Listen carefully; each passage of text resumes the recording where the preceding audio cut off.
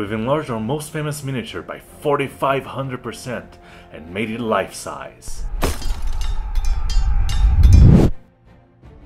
Hello everyone, I'm Thiago, and today we have a slightly different video for you, showing the steps we went through to create a unique piece full of history for loot. As the first file made freely available to the community, Uten should now be on tens of thousands of shelves around the globe. For those who don't know Loot's history yet, in just over a year and a half of existence, we have grown a lot and moved to a new office to accommodate a larger team and better serve our customers. And there's nothing better than entering a new space and bumping into this icon of the company. The idea of printing a very large piece may have crossed your mind at some point, especially if you saw our last video in the 3D printing series, how to scale up your miniatures, link in the description down below. But there's always the question of how will the final result look like? Will it demand a lot of material, long machine times, and how to finish it to have an amazing result? In this video, we will show you our step-by-step on how to make this fascinating statue, the amount and types of materials used, and everything relevant to make this project a reality. As you know, Loot always uses resin printers to print all miniatures, including the largest statues. But building something this big is a little more complicated. That's why we chose to use the 3D printing FDM technology, with a printer that has an area of 40 by 40 in X and Y, and 50 centimeters in height in the Z-axis. After defining the size of the Uten, we had to increase the scale of the 32mm model by 4,500%, and our beloved character ended up with approximately 1 meter and 30 centimeters tall from head to toe, and around 160 counting up to the highest part of the hammer. We planned the necessary cuts from the file to be able to print the parts on the FDM printer. There were only 36 parts created from the original design, so that it used the minimum amount of supports possible and generated better quality in each part. As we planned to make the post-processing with a surface finish on the parts, we prioritized the printing speed and changed the printer nozzle to 1mm and layers from 0.3 to 0.5mm thick, with 2 perimeters, trying to minimize the use of infill and supports on parts. The beginning of this 3D printing process is similar to the resin one, with the slicing of the parts in a software, in this case Simplify 3D, where specific profiles were made for each part, and where we varied the percentage of infill and the quality of the part according to the complexity of the piece. The printing itself happened on this FDM printer, Core XY, that uses plastics in filament formats, melting and depositing each layer of the object. We use this PLA filament that allows greater dimensional stability and low warpage, which would later facilitate assembly. The software gave us an estimated time of the printing for each part, adding everything up to around 260 hours. The smallest part took 3 hours and the largest one took around 18 hours. A very quick time for this part size, but thanks to the wide nozzle, it was possible to complete it all in just 2 weeks. Just so you can have an idea, let's make a comparison of how we reduced the printing time with changes in configuration and nozzle. Using standard settings of FDM printers, Uten's hammer would take about 46 hours for the single part, but in the way we did it, the time reduced significantly to 8 hours. After printing, the process of finishing the surface started, and the result we wanted was a completely smooth piece, to simulate, in the end, an incredible painting technique. We first removed all the supports, and using a micro grind with several different bits, we started the surface finish, sanding out the areas that were left with flaws. An orbital sander with sandpaper between grids 60 and 150 was used to speed up the manual process, which would be done in flatter areas. The micro grinder with grid 60 sanding bits and diamond bits performed very well to eliminate faulty parts. But since PLA plastics melt at a low temperature, just the friction between the sandpaper and the plastic is enough to melt the material, so you must be very careful and sand slowly and shifting the sanded location often. First, we worked on the parts individually, because it's easier to handle, taking the opportunity to sand and leave the outer surface of the character more prepared. There were 3 types of putties used, and we still use some UV resin from 3D printers to help with the finishing. We spent a total of 1 can of polyester putty, which is a kind that dries quickly with the catalyst and is very soft to sand. We also used a quick grey putty that dries with air just to eliminate small imperfections, and another can of plastic putty that served to fix some tubes to the bottom of the statue. Eventually, it's time to join all the parts. In this PLA material, the super glue works perfectly, and for such a big piece, almost 4 complete 20-gram tubes of glue were used.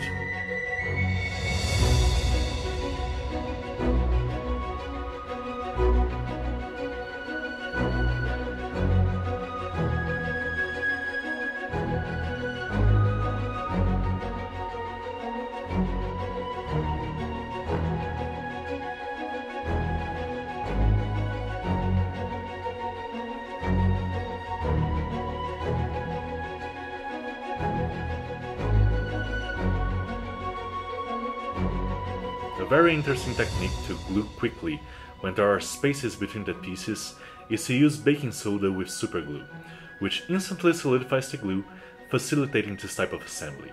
But we must be careful because of enemy misalignment. They can be the beginning of a big headache. By keeping it cool and testing the fits before, it wasn't difficult to execute this part.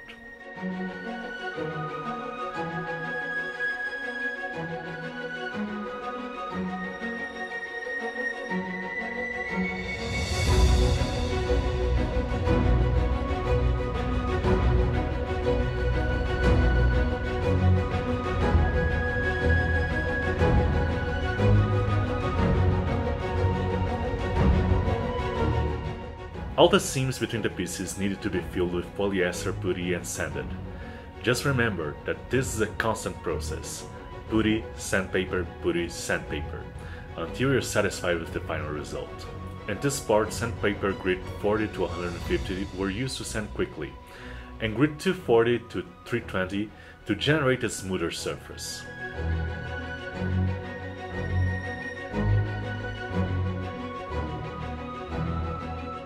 During this process there are still some areas that needed sanding, and maybe even using a little quick drying putty for finer correction. But as plastic putty and resin have different colors, it is a little difficult to identify small flaws. To visually guarantee the quality, we apply some gray primer that helps us in the process of covering imperfection and facilitates homogeneous surface visualization. This is a long cycle if you want to do it perfectly. The process of sanding and applying more primer, sanding and more priming seems like an endless one, but for a perfect result is an essential process. Keep going until you are satisfied with the results. So, to avoid leaving any marks from the thick layers of printing with filament, we use a polyester resin that is normally used with fiberglass. That served to create an outer shell, making the surface much smoother. We used a few layers of this resin over the entire surface, basically using a brush with soft bristles and mixing the resin little by little so as not to waste it. Don't forget that after this resin receives the catalyst, we have less than 5 minutes for it to start hardening. This process took just over 1 liter of resin, 2 brushes, 2 mixing pots, thinner and paper towels to keep everything clean. When we were sure the pieces were good, we went on to the next step, which is to apply the primer on the entire piece, and because of its ease of use, we prefer to use spray paint.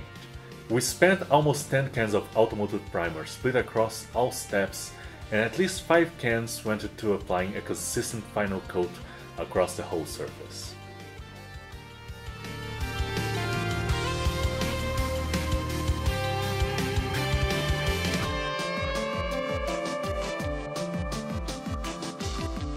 Where we were satisfied with the result. We attached Uten's trunk with his legs, which were separated to facilitate the transport and handling process. We finished the seam, and then there was more sandpaper, more putty and more primer.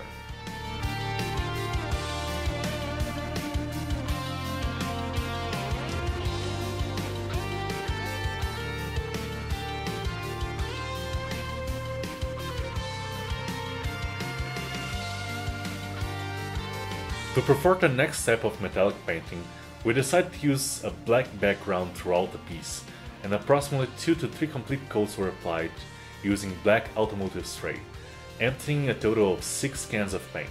We also added some final touches, using grit 400 sandpaper to have a perfect surface ready for the painting step that Marcia did.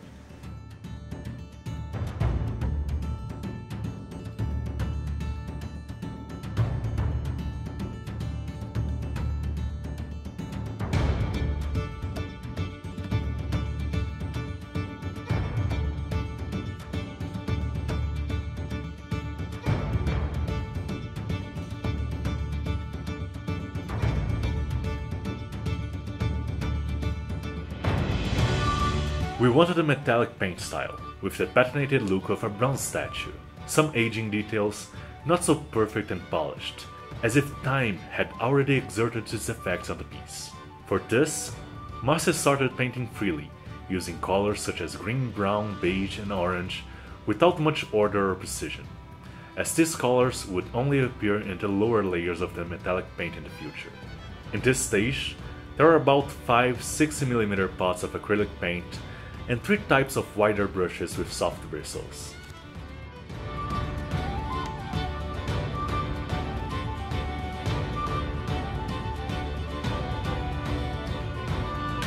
After drying the acrylic paint well, we started the metallic paint and tested it with the airbrush, which left the paint smoother. But we decided to use a wide brush to speed up the process for such a large piece.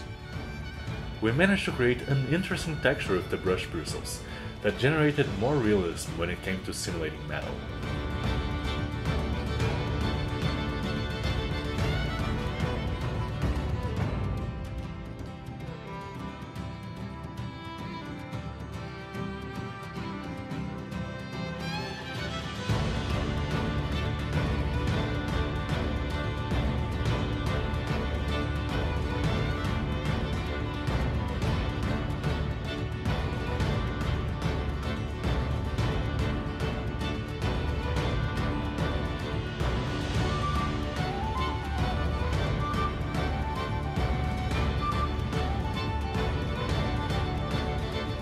Now, the cool part of this painting was that before this metallic paint, we use a product that helps to peel the paint, thus facilitating the process to scrape the metallic paint in some areas, revealing below the brown, beige and orange-green used in the start.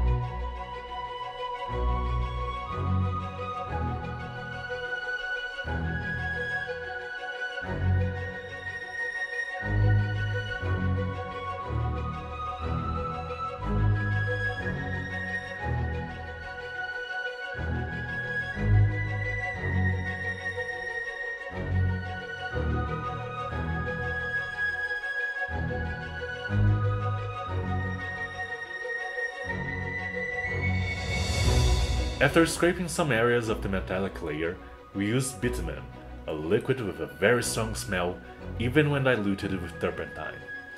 We had to use appropriate mask and safety equipment, but the benefit was this dark and more aged appearance, creating more depth to the surface.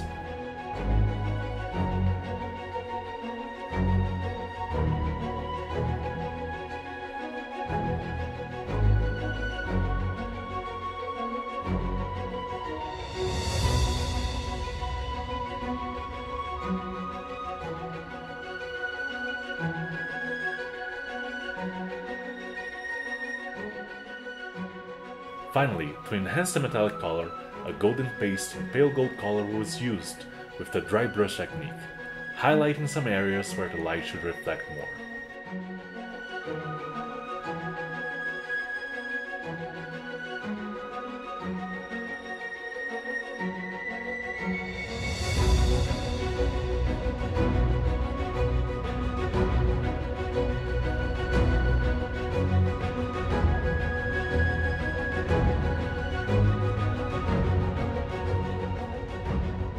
To finish off with a microfiber cloth, we polished this metallic base that helped to guarantee the final shine that piece has.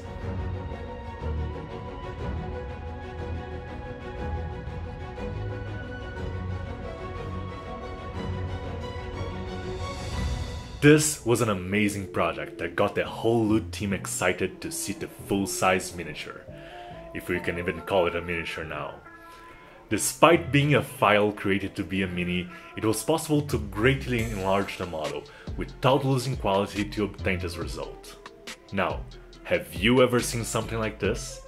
We are creating new content every day for you to learn more and more about painting, printing, 3D modeling, finishing parts, work safety, and even how to make a giant Uten. So, we'd like to know what other content you've never seen before, but would love to see about this universe of ours. So, if you like this content, leave a like, subscribe, do all of that YouTube stuff, but also leave a comment letting us know what you'd like to see in the future.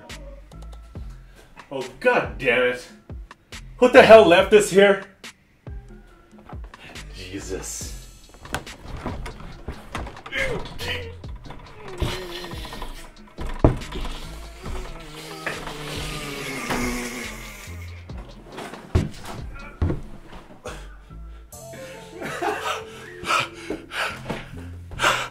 Okay, someone's gonna pay for this.